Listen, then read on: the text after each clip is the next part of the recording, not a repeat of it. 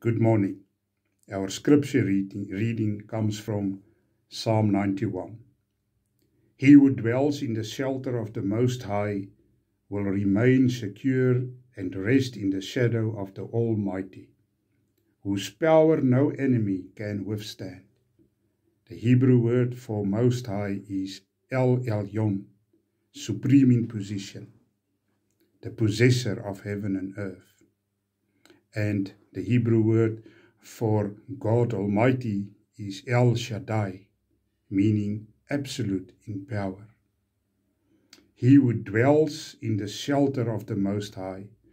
The Hebrew word used for dwells is Yashav, meaning sit or sit down. So what is Scripture telling us this morning?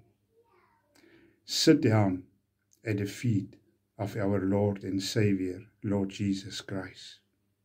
He is the Most High God, supreme in position, the possessor of heaven and earth. Sit down at the feet of God Almighty. He is absolute in power. Stick with the Lord.